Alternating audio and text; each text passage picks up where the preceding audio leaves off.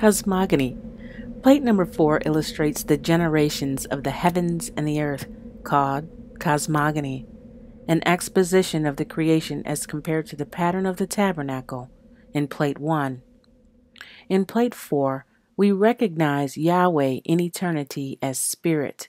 being the universal spirit law and substance, the source from which all things emanate, both visible and invisible, and is compared to the most holy place in Plate 1, a type of heaven, with the Ark of the Covenant therein and the mercy seat thereon,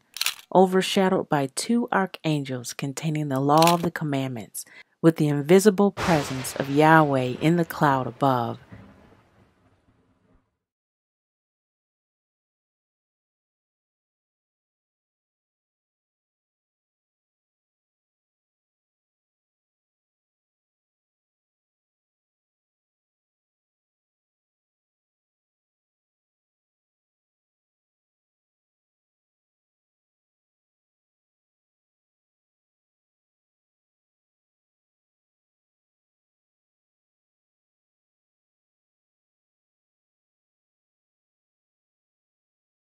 On the veil is seen figures of angels, typifying the invisible angelic spirit creatures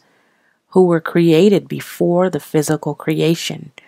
indicating the division between spirit and matter. This is proven by the pattern of the tabernacle, with the veil embellished with angelic figures coming through the veil to the holy place. We find Yahweh, which is spirit or substance,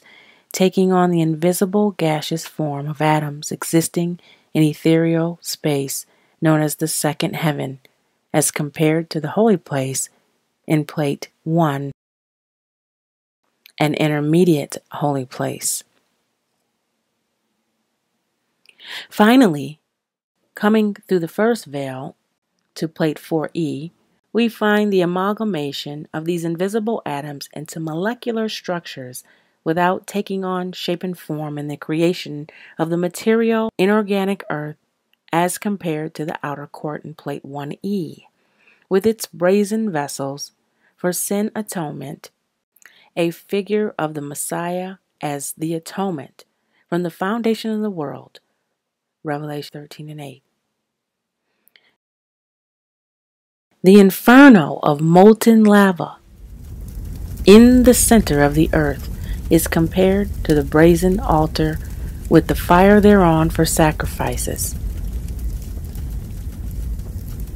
The hot springs and steam in Plate 4e, caused by the intense heat of the internal lava